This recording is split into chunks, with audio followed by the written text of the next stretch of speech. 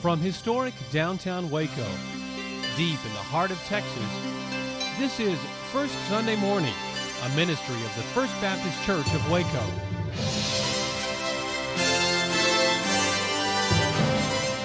A part of our community, celebrating fellowship together and sharing ministry with others through the timeless good news of the gospel story of new life in Christ Jesus.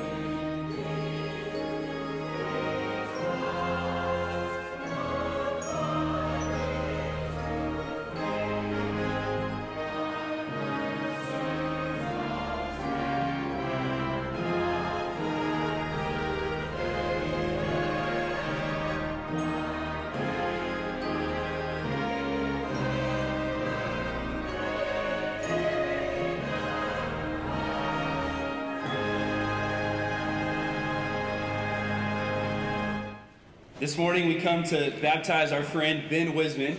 Ben is a freshman at Baylor, and he comes today with a profession of faith in Christ. Ben, we've been so excited to see how God has already begun to work in your life, and we look forward to the years ahead to see how he grows you and how he continues to use you for his kingdom.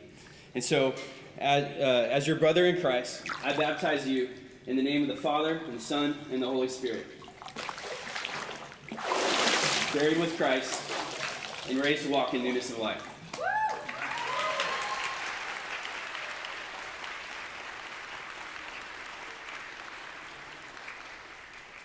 I'd like to invite our children to join me for the children's message. Good morning, everybody. How are you? Doing okay? All right, I have a test for you. Does anyone know? Raise your hand and tell me what this is. Okay. It is $1. It is a dollar bill, U.S. currency. Can you have it? Sure, right there. This is my gift to you. You have not because you ask not, friends. Of course you can. That is a dollar bill. Now let me tell you about dollars. Dollars are like fire. They're like water.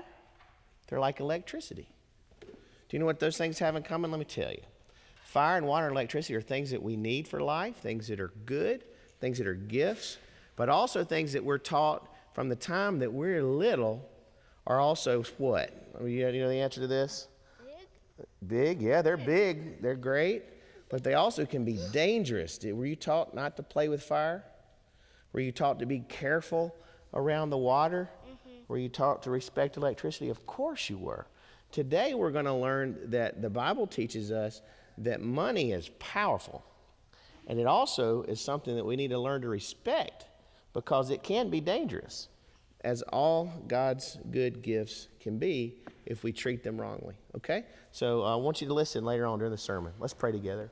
Lord, we thank you that you've called us to life and to happiness in you. And we thank you for the wisdom of your word, Lord, that protects and guides and directs our lives. Help us, Lord, to receive your truth and apply it today. We pray in Jesus' name. Amen and amen. You have a great morning. We'll see you later.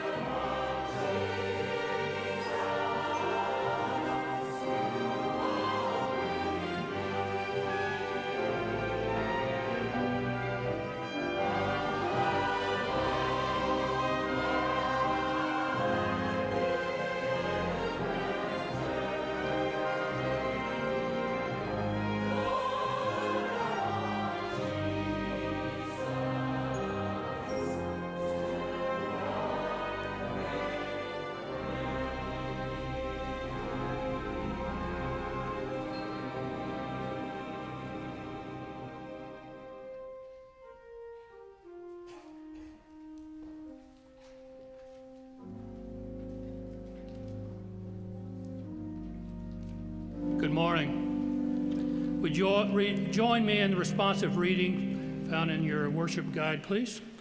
We're reading from Romans 8:35 through 39, and if you will read the bold. Who will separate us from the love of Christ? Will hardship, or distress, or persecution, or famine, or nakedness, or peril, or sword? No, in all these things we are more than conquerors through him who loved us.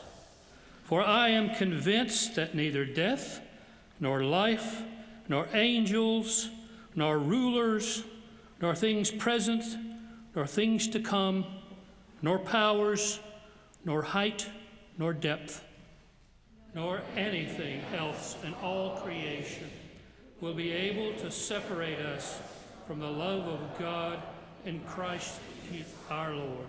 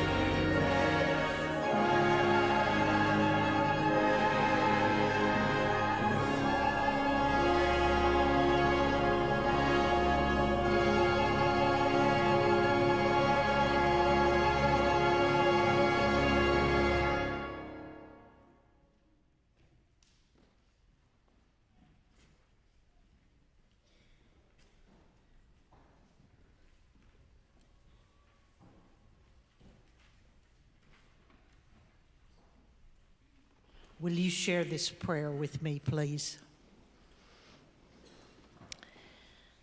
Father, would you hallow this time in our worship service as these friends stand before your altar to receive our tithes and offerings? Would you help us honestly check our own hearts? May we know where we fit on the continuum of giving. There are some who opt out and don't want to be a part. There are some who give just the minimum. There are some who give only as a ritual. But there are some who heard Christ's challenge to give with joy in response to what you have given. Father, help us to remember the costly gift of your Son and of the salvation and forgiveness that he offers, of the hope and the purpose that he gives, of the blessings that flow in our life through your presence and your love. May we let this time be a time of reflection, of loving you and responding as you would have us. Prepare our hearts to enjoy the gift of these musicians and of the message that will come that has a personal word for each one of us. God, we thank you for loving us and for giving us each other to love. May we honor you by our worship this day, is the prayer we make in the precious and powerful name of Jesus. Amen.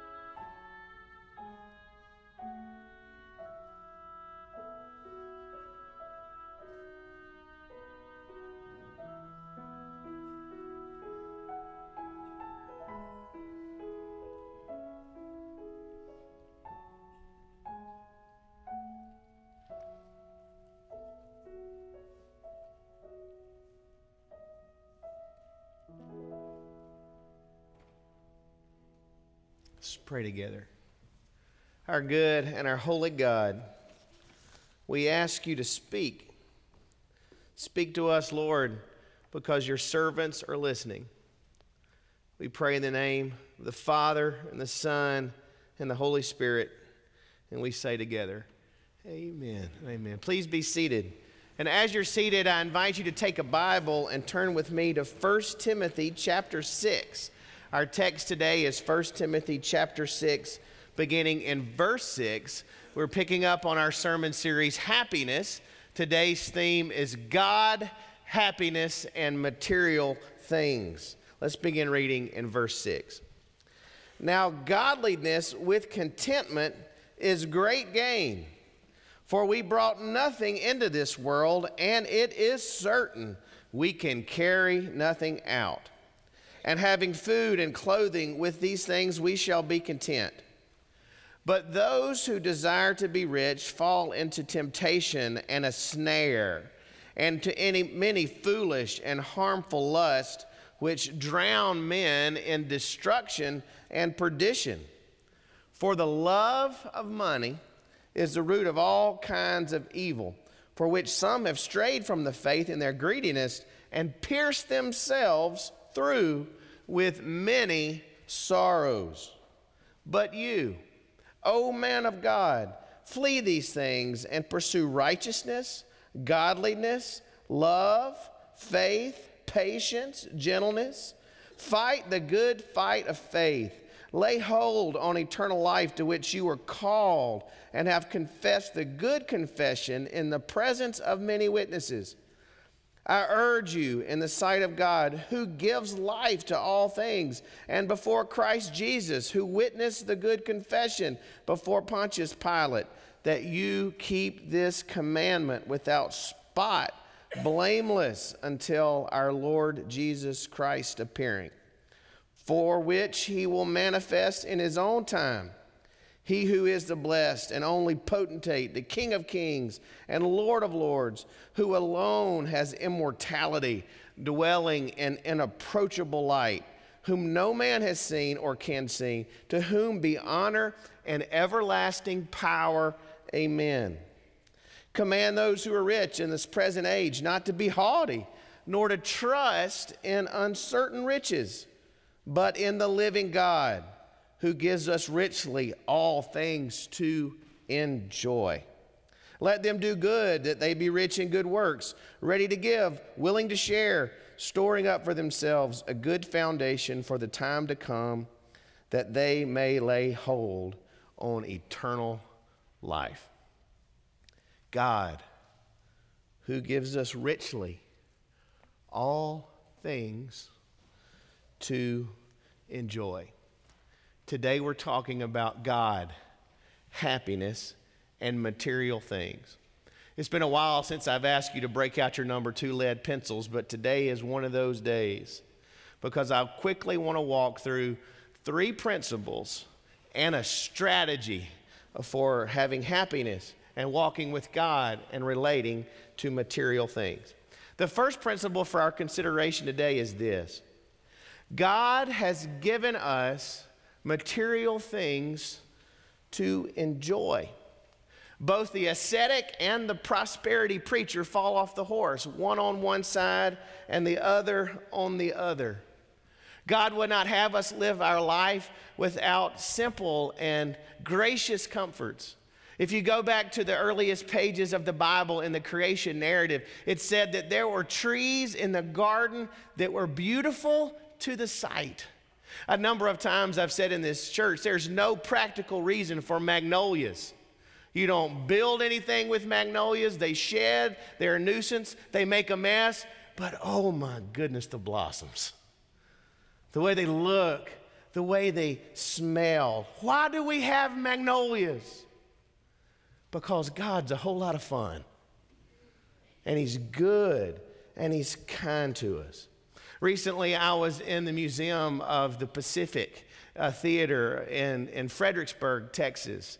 and there was all the beautiful museum. If you've been there, it's an amazing museum. And there was a poem that a father wrote to his son. This soldier was in the Solomon Islands in a place called Iron Bottom Bay, a horrible, horrible place. And he wrote this little poem, and he sent it home to his son. And in it, there was a line about home. And this is what he said about home. He said, home is where we can stop to catch our breath. You see, God has given us life, and He has given us Sabbath, and He has given us beauty and simple pleasures for us to catch our breath and to be reminded that we're human beings as well as human doings. And God has given us material things to enjoy. That's the starting place for today. Now, here's the transition. I know you're waiting on it, but trusting in material things, but leaning on them, asking them to do what God's never asked them to do, is a fool's errand.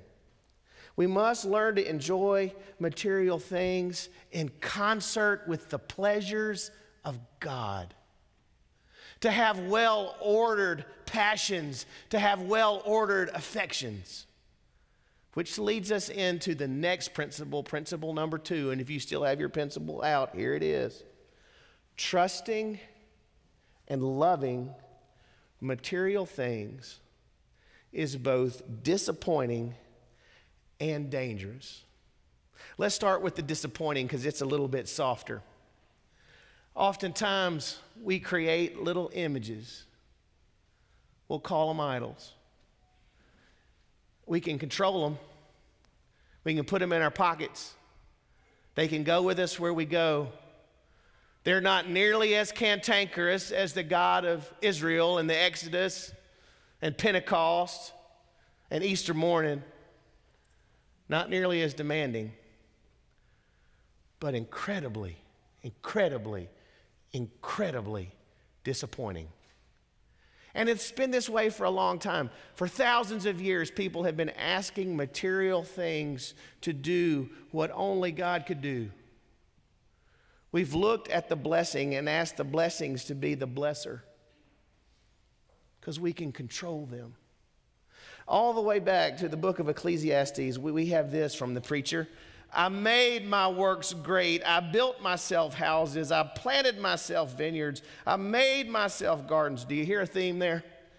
I planted all kinds of fruit trees in them. I made myself water pools for which to water the growing trees of the grove. I acquired servants and had servants born in my house. Yet I had great possessions and herds and flocks. I had more than all in Jerusalem before me. I also gathered for myself silver and gold and the special treasures of kings and provinces. I acquired singers, the delights of the sons of men, and musical instruments of all kinds. So I became great, and I excelled more than all who were before me.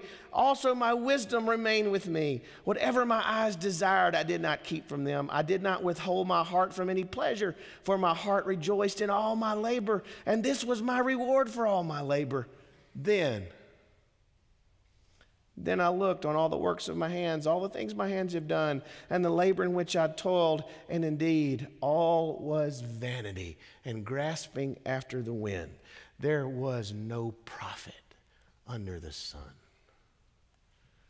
After all the accounting was done, after all the profit was counted, he rendered that there was no profit at all. He was disappointed because he asked those things to do what only God could do, and that's give life and meaning and purpose and hope. Asking material things to be God, trusting them, loving them is disappointing. It's also dangerous. The language of this text said that it's a snare and a saber. At first, the snare, it said, those who chase after riches are snared by them. Bait from the adversary who has come only to kill and steal and destroy. So often those shiny things lead our heads into nooses. Like tuna fish in the cage, the raccoon is trapped and oops, we've been duped. and it's far too late, and we recognize that we have no more wisdom than the beast of the field. Those who run after riches, asking them to give them meaning and purpose and life and vitality, are snared by them. But it's also a saber, not just a snare. It said, many who have run after material things in this way, they have pierced, get this, themselves with many sorrows. No one's as big an enemy in our lives as we are. And so often we stick the saber in our own heart. The greedy, grasping life, whatever label we put on it, is a self-impaling, sorrowful existence, even if we are the envy of our peers. Number one, God has given us material things to enjoy. Number two, trusting and loving material things is disappointing and dangerous.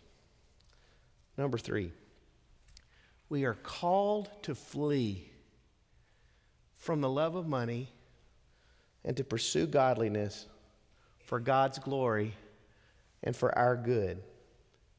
Craig Blomberg, in his book, Christians in an Age of Wealth, wrote that mammon is God's arch competitor for human allegiance. God's biggest foe. And a foe in our own lives. And the Bible gives us a simple word: flee, run away, get away. But mammon is like Roscoe P. Coltrane from the Dukes of Hazzard. Remember Roscoe P.? He was always in hot pursuit. As we run from mammon, mammon runs after us. And so we need a strategy. In literature and film, escape scenes are exciting.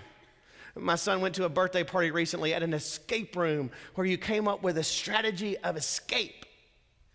And that's what this text is in 1 Timothy. Paul gives Timothy a strategy of escape. Escape the snare. Dodge the saber. Follow hard after God. What did he tell him to do? What can we do? Number one, here's the strategy. We can pursue contentment. Go back and meditate over this text. It's a call to contentment, to happiness, to wholeness. Two conversations I had with successful people.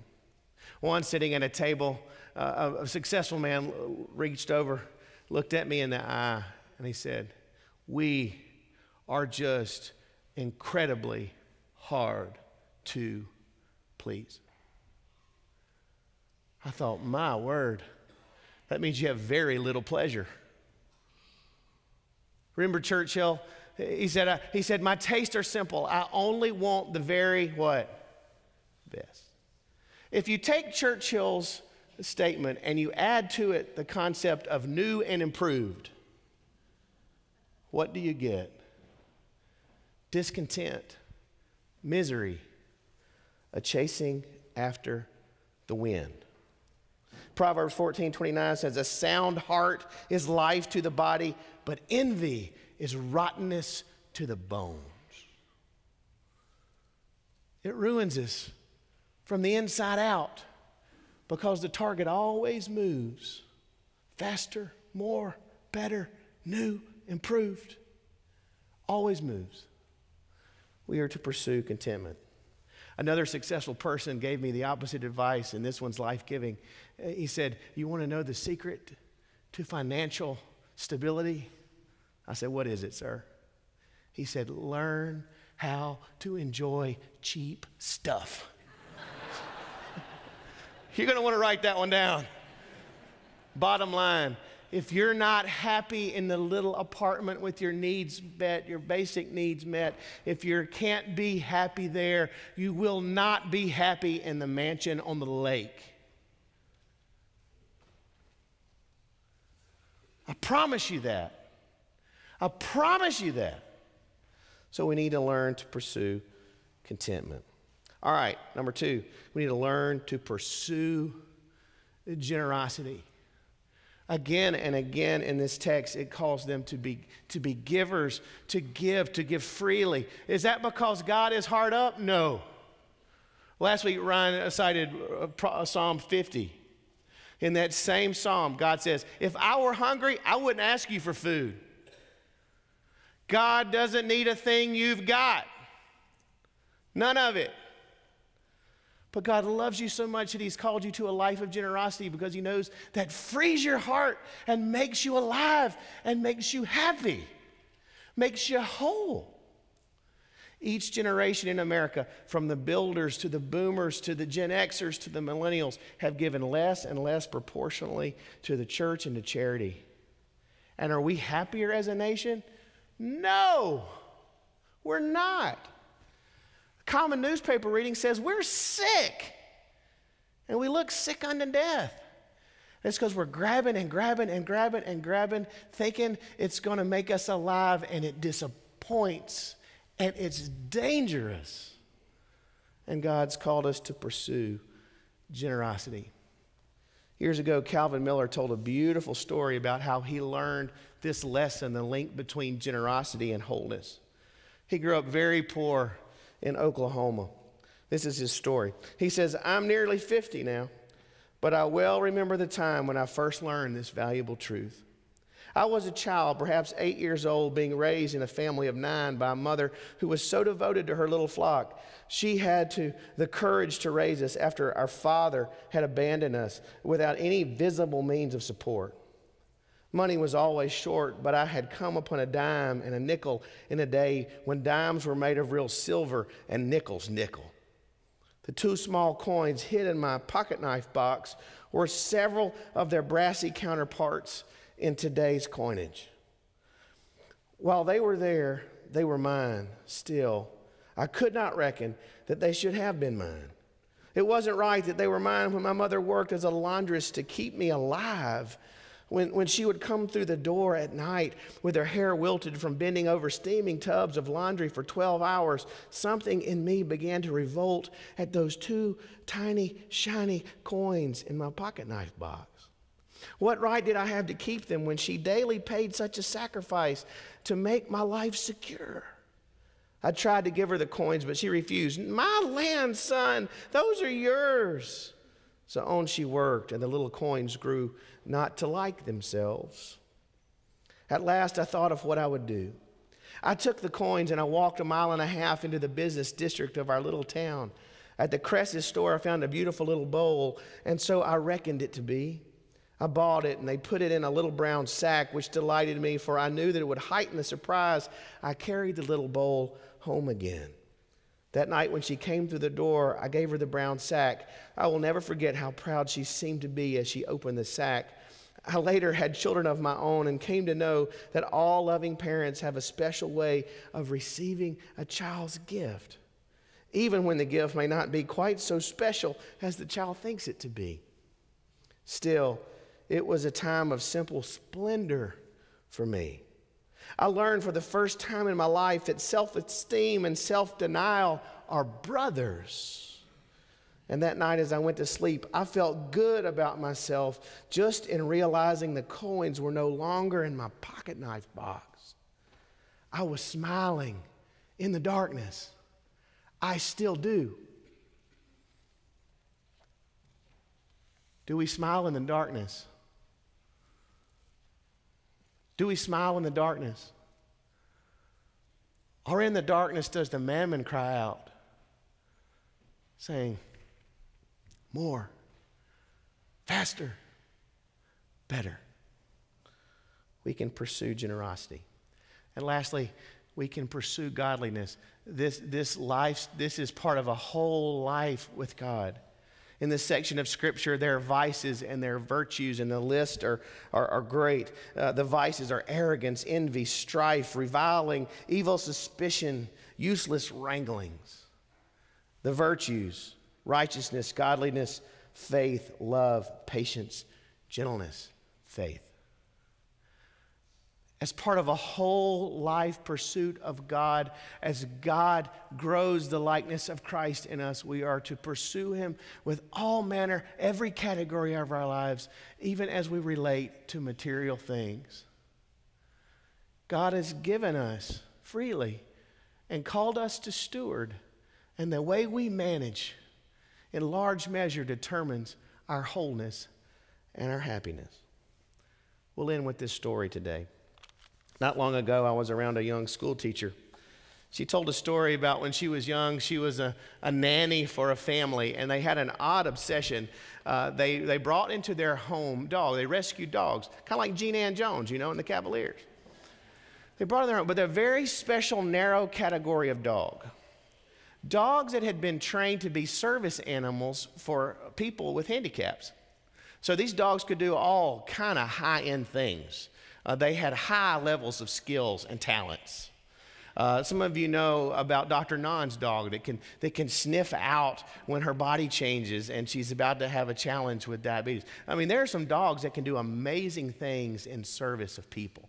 Well, these dogs, they all had skills, they all had talents, and they all had one thing in common. They all completely failed the obedience portion of their training. So these dogs could do wonderful things. They also like to eat your couch, use the bathroom in your kitchen. They weren't nice to other people. They didn't play well with others.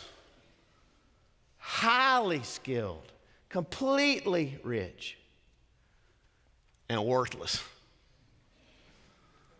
Man, I'm like that dog sometimes. God has put so much in us, so much in us. He has given us so much, so freely. The things we could do if only we would do. We got to pursue God.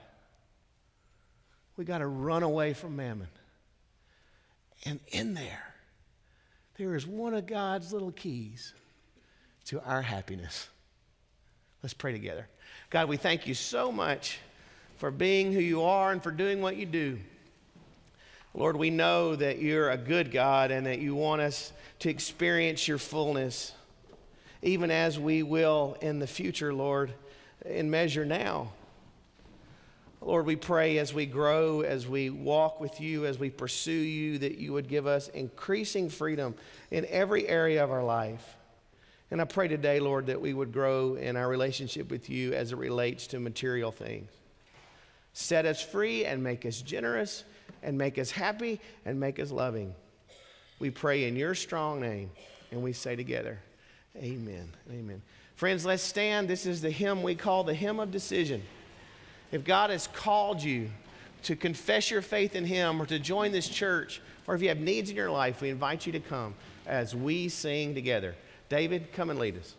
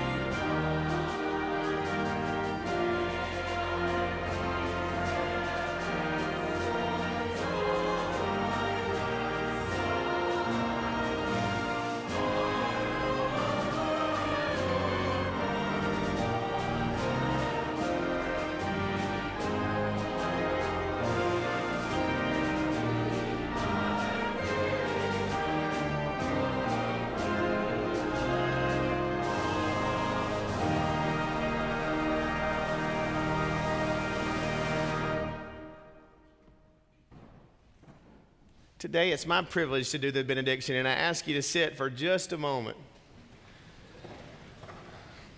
Word of personal privilege. Today, after 20 years of service in our church and many decades in faithful ministry to the kingdom, David Bolin has led his last worship service as the music minister at First Baptist Church.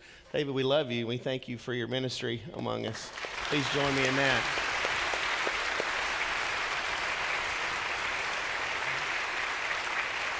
Yes.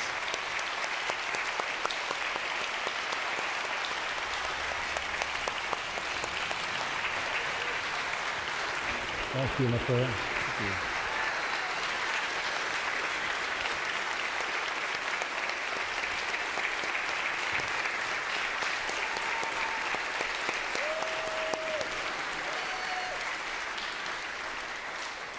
you. You consider stand. We're going to talk a little while longer. There are two things we would like to do today. Cecil will join me in just a moment. But one of the ways that people who know about Steinway pianos, and this is our beautiful Steinway piano that was acquired during David's ministry, graciously given to our church. One of the things, when they're played by significant musicians, they're signed. Van Cliburn has signed pianos all over the world. And we will have very few people in the history of our church sign this piano. But today we'd like to ask David if he would sign the piano. And so Peter has opened it up for us over there. David, if you would go here, you're going to need a pen. If you would go over there, if you'd make your way over there and sign this piano as an expression of our appreciation and love for you.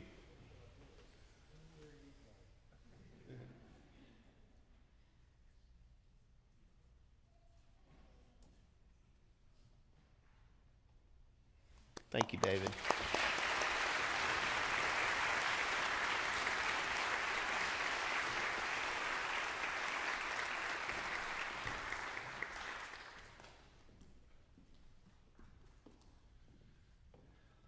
David, it's my distinct honor to give to you and Julie airfare to Hawaii.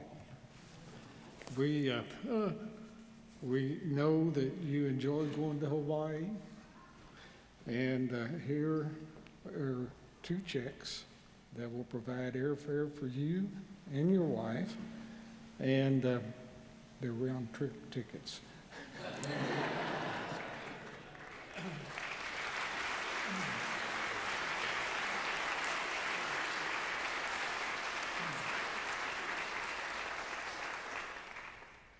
One other thing, in your bulletin today, and I wasn't in the service early this morning, so it may have already been mentioned, but you have a listing of the scholarship donors to the Music Scholarship for College Musicians. This is a program that was started a number of years ago and has served our church extremely well. David, upon you leaving the leadership at First Baptist, we would like to name this scholarship program in your honor. So henceforth, it'll be known as the David Bolin Scholarship for Musicians. And we think this, we will be making a significant contribution to this, this effort in order to continue to provide scholarships for college musicians. We think that this program has been a marvelous gift to the church. It has provided us with extremely great music, and we appreciate it so much.